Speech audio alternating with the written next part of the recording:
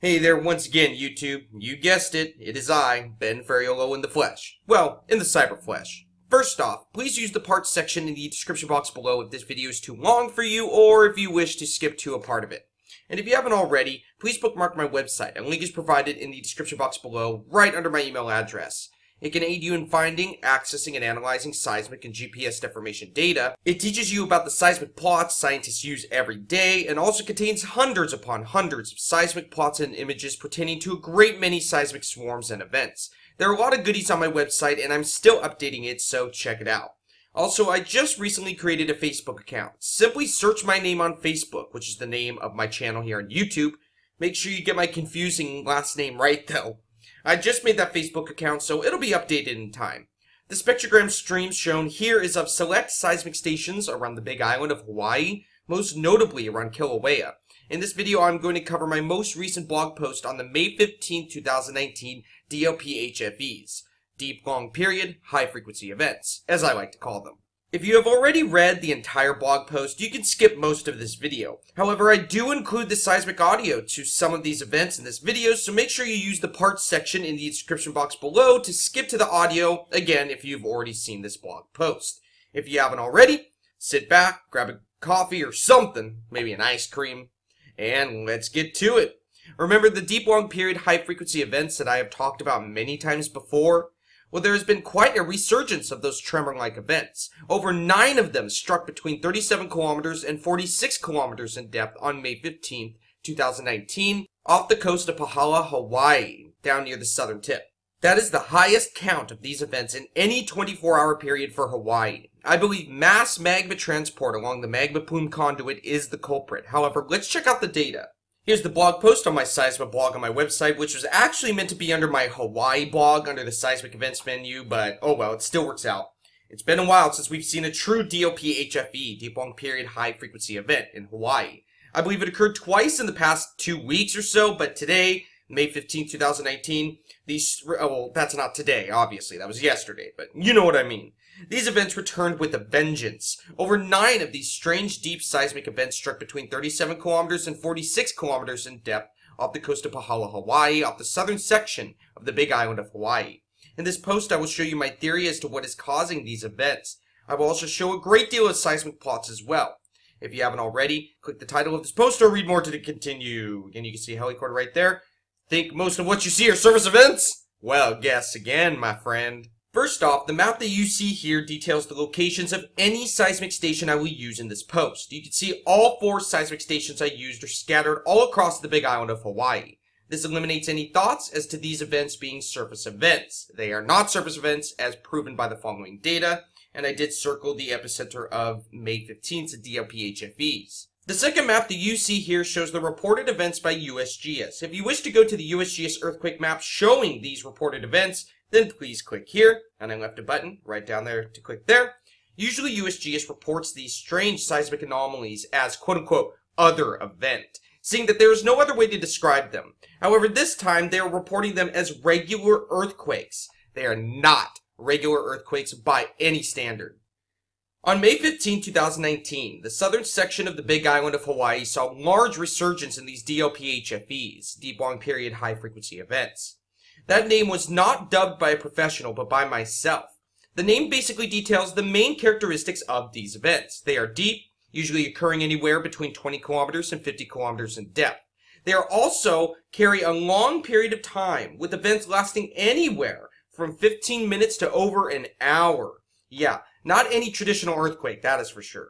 And they usually carry too high of a frequency range to be labeled as low frequency events, therefore showing these events do carry higher frequencies than what we should see.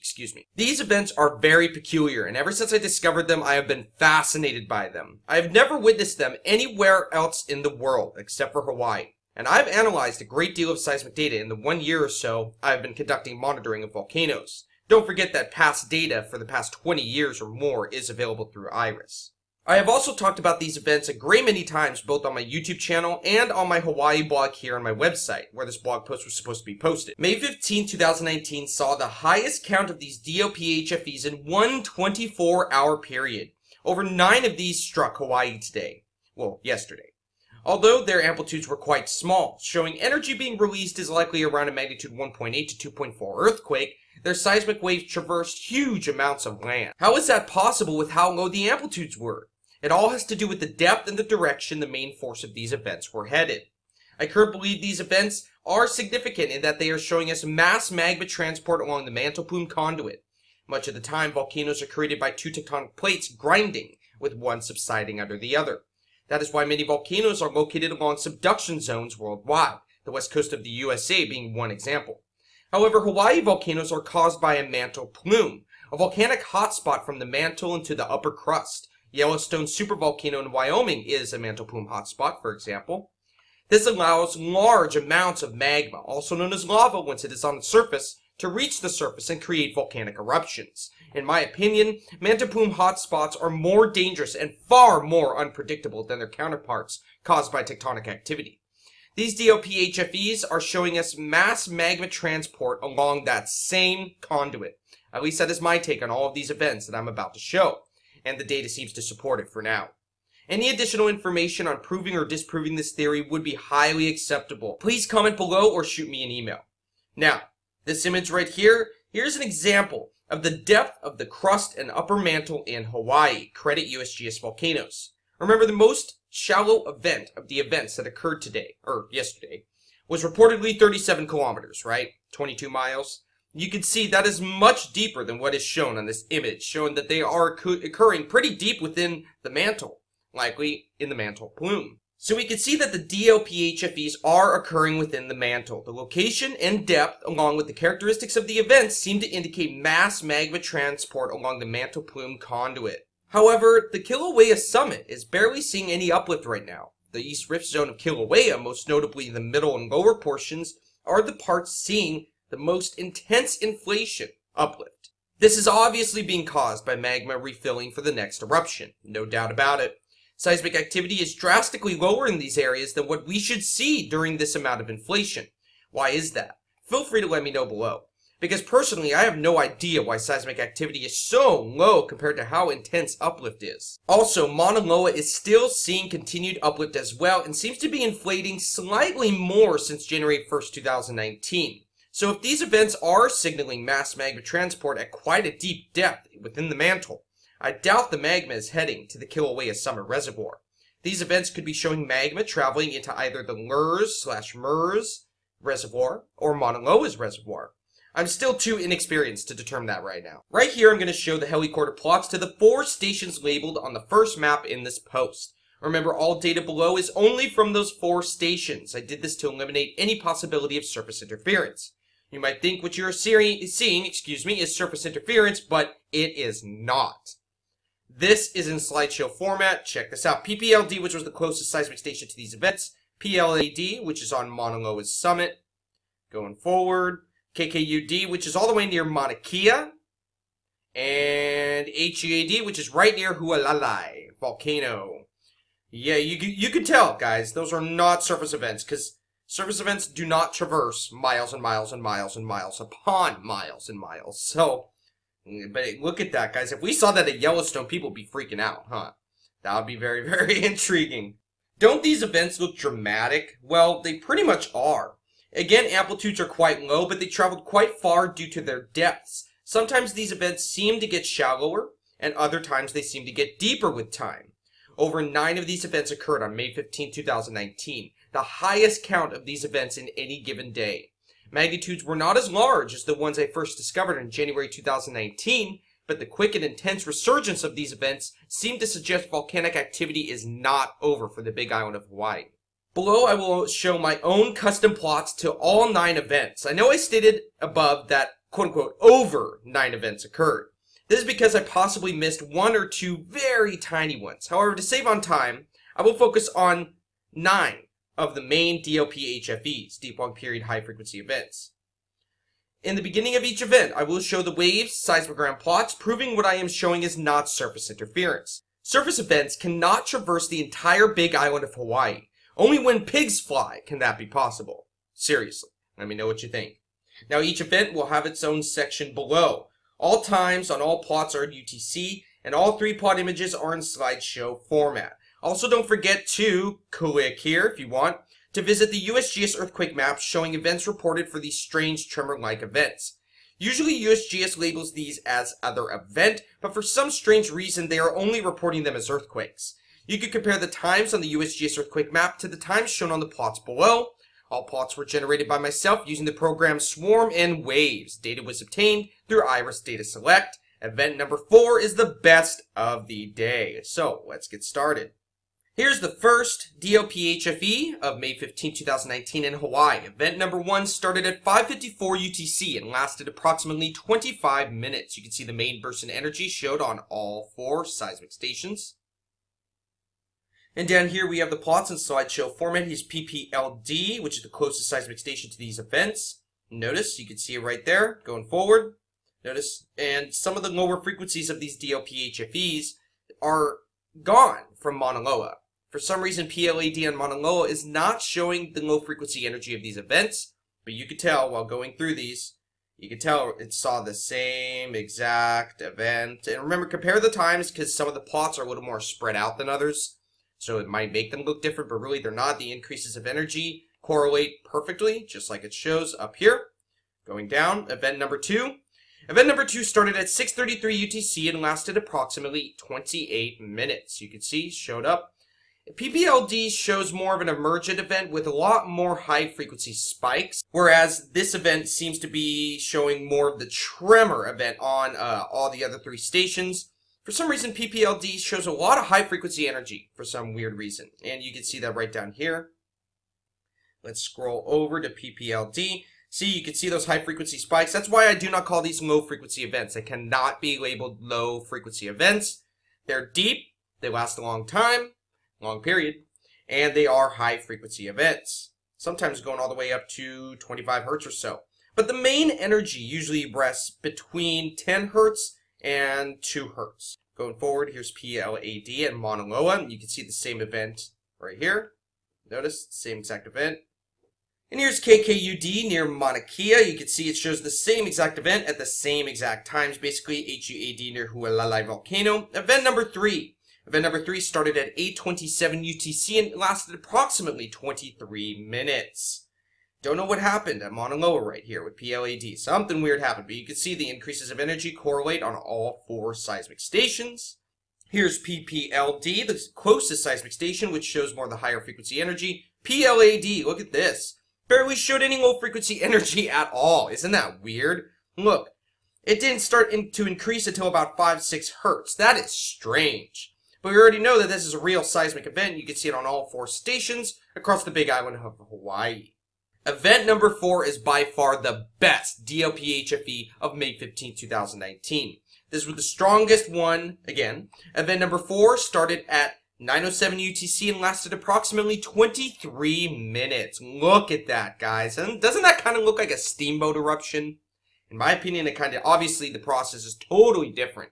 It has nothing to do with a steamboat eruption because steamboat eruptions are showing us the surface vibrations from the hydrothermal eruption. This is most likely showing us mass magma transport between anywhere from 20 kilometers to 50 kilometers in depth. So it's definitely not a steamboat eruption. We know that. Going down here are the plots of the largest one to occur on May 15th. I again cut the amplitudes for a lot of the plots for PPLD because the spikes went so far up that you really could not see the emergent tremor-like event in the center, which you could see here. Main frequencies of the largest event are right between, I'm going to say, 7 hertz and 10 hertz. Going over, here's PLAD at Mauna Loa. Again, this is event number 4, the strongest one.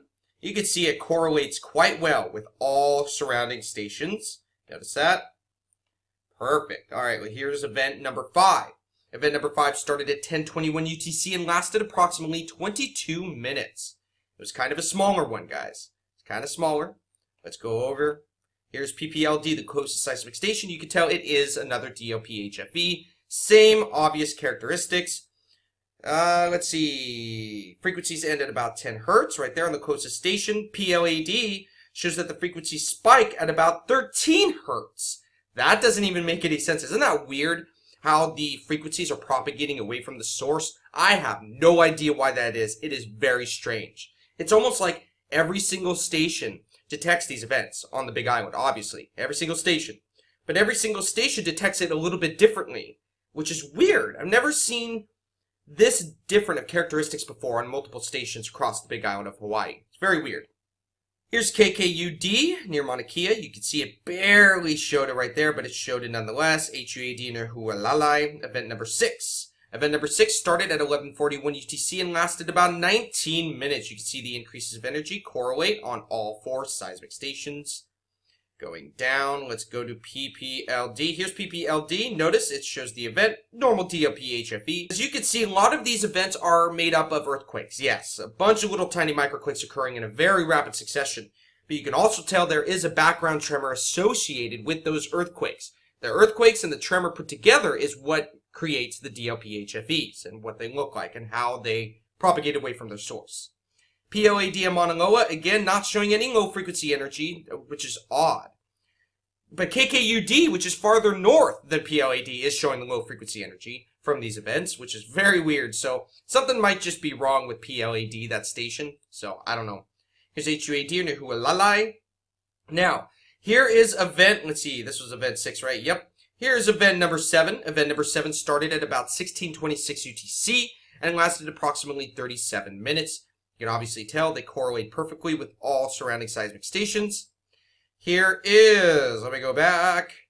Here's PPLD. Again, I cut the amplitude just a little bit just so we could see the background tremor. Notice, all of these are earthquakes, guys. All of these little tiny spikes everywhere are little teeny tiny earthquakes occurring because of the rock breaking away from the magma transport. And the tremor, the subsequent tremor, is being caused by the magma itself. However, I am unsure why it is not low-frequency tremor. Usually, magma transport creating tremor causes low-frequency harmonic or volcanic tremor, right? That's what harmonic volcanic tremor is. Then how come the frequencies are so high? Mainly around 10 hertz. And I'm using the baseline from the closest seismic station to these events because that'll eliminate any errors. For example, if I use PLAD from Mauna Loa, it would not give me as good of a baseline because it's farther away and PLAD is all screwed up for some weird reason. See, it's still not showing any low frequency energy, which is very weird, but it is showing a little bit lower frequencies than we saw on the other events. Again, this is PLAD in Mauna Loa. Going forward, here's seismic station KKUD in Mauna Kea, showing the same event. And HUAD near Hualalai, again, showing the same event. Again, their increases of energy correlate perfectly with one another, proving they are real seismic events, not surface events. Even though they look like surface events. Event number 8. Event number 8 started at 20:57 UTC and lasted approximately 36 minutes. I think possibly this was the longest one. Let's see. Yeah, event number 8, I believe, was the longest. Notice here, increase of energy, show perfectly on surrounding seismic stations. PLAD isn't shown well right here, but you can barely kind of see an increase because of this spike. Oh, I hate those spikes. Going back. Here's PPLD, the closest seismic station. Again, amplitudes have been somewhat cut to draw out the background tremor. Notice again, multiple earthquakes occurring in such rapid succession that you basically cannot tell them apart, including a background tremor, which usually peaks at about 10 hertz on stations near the epicenter. And here's PLAD showing the same exact event at Mauna Loa. And here's KKUD in Mauna Kea showing the same exact event. Increases in energy do correlate on other seismic stations, showing they are real events. HUAD at Hualalai. Forget this spike. I believe that is an electronic issue. That does not look like any real seismic event. And here is event number 9. Now, although these seem to be just earthquakes, just for this one event, the data can assure you this is another DLP-HFE. The earthquakes seem to last longer than normal, and the normal background tremor is still present, just like all other DLP-HFEs. Except for some reason, others during this day do not show such pronounced earthquakes. Event number 9 started at 22:40 UTC and lasted approximately 32 minutes. You could tell this is another DLP-HFE, but the earthquakes lasted quite long. Look at how many minutes.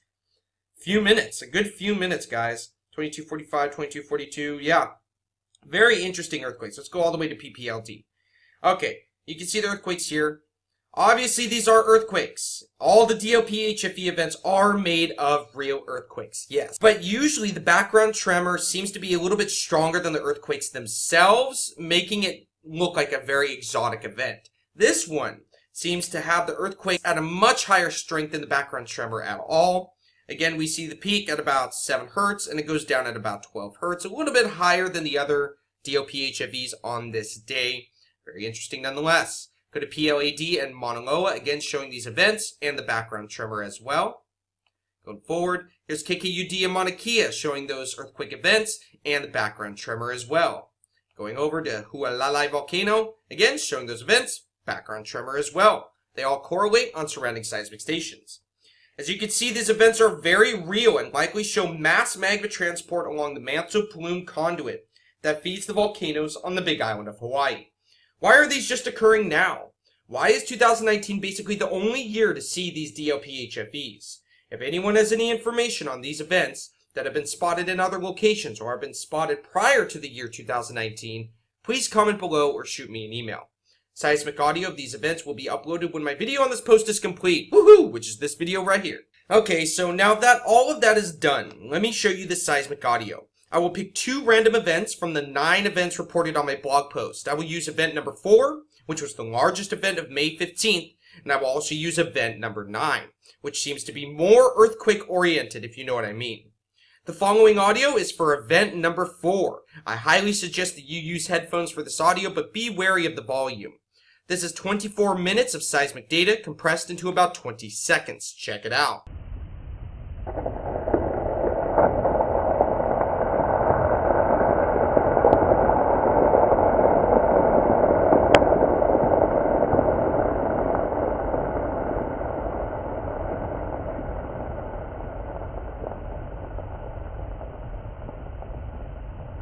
So that is very interesting. It almost sounds like a landslide, although we know that's not the case with these events. On May 15th, they occurred between 37 kilometers and 46 kilometers in depth. What you heard could very possibly be large amounts of magma either ascending or descending along the mantle plume conduit that feeds volcanoes in Hawaii. Pretty cool, huh? The last audio here I will show is for event number 9. Again, headphones are suggested, but be wary of the volume. This is 29 minutes of data compressed into about 24 seconds. As seen on the plots in the following audio, subsequent tremor was still observed during event number 9. However, more spikes of activity, likely earthquakes, started event number 9 and was more composed of it than the background tremor, sort of deviating from the normal characteristics of DLP-HFEs.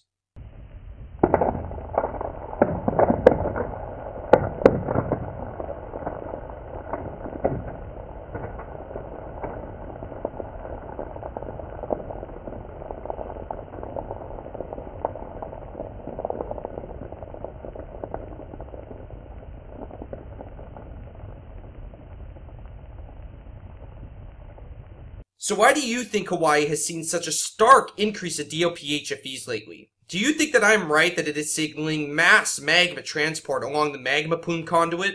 Please let me know below. Over 9 of those events struck in one day, the highest count for any 24-hour period. That is pretty interesting. If you live on the Big Island of Hawaii, please keep in mind current deformation suggests that eruptions could begin at any time. The Hawaii Volcano Observatory is correct in many things that they state to the public. However, as shown in my recent video about Hawaii, the one that I did right before this, a couple videos ago I believe, their statement that deformation is minimal is not true, in my opinion.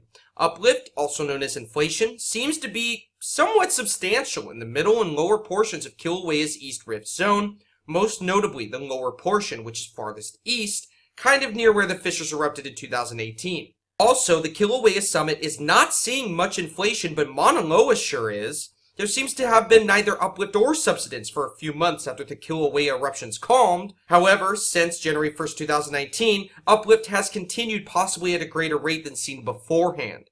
I will continue to keep an eye on the situation, but if you live on the Big Island of Hawaii, you really need to have a go bag ready just in case. Seriously though, people thought the 2018 eruptions would never happen, but they did. The fissures sprouted underneath people's houses within a day or two of the magma shifting. Please let the 2018 Kilauea and Lower East Rift Zone eruptions teach us that magma is extremely powerful and extremely independent. If you think you live nowhere near a volcanic hazard area, that's cool. However, know someday, somewhere down the line, it is possible a volcano could sprout near you. Magma does what it wants and again is extremely powerful. Join me in monitoring for such activity. I hope you all had a great day and God bless. Remember, the truth is considered hate or fear to those who hate or fear the truth. See you later.